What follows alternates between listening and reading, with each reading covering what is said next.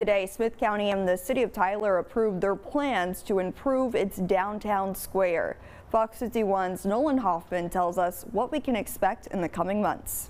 It's actually a really big deal. The Tyler City Council and the Smith County Commissioners Court both met in a joint public meeting, officially deciding to approve the city's downtown revitalization efforts. It's going to be super exciting. A video released by the City of Tyler shows what the future downtown square will look like. It includes the new $160 million Smith County Courthouse roundabouts, a bigger green space that features a multi-use structure with storage, restrooms, as well as an amphitheater.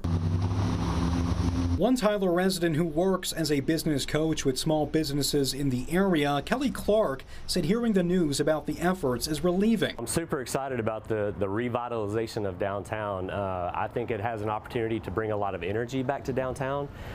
One of the words that I've heard over recent years is that there's been kind of a general lack of excitement about the downtown area. Clark adds a new look downtown will make life better for business and the community. I think it's going to bring some more small businesses down here, which in turn will bring more people down here to enjoy. Smith County Judge Neil Franklin said construction will start sometime near the end of October. Work will begin on East Ferguson Street, where buildings will be demolished in place for the new courthouse. That's the first thing you'll see, and then that is actually a 10-month build, so somewhere between 10 and 12 months. Franklin added other areas of the design plan will be started around that time as well. Really exciting. Nolan Huffman, Fox 51 News.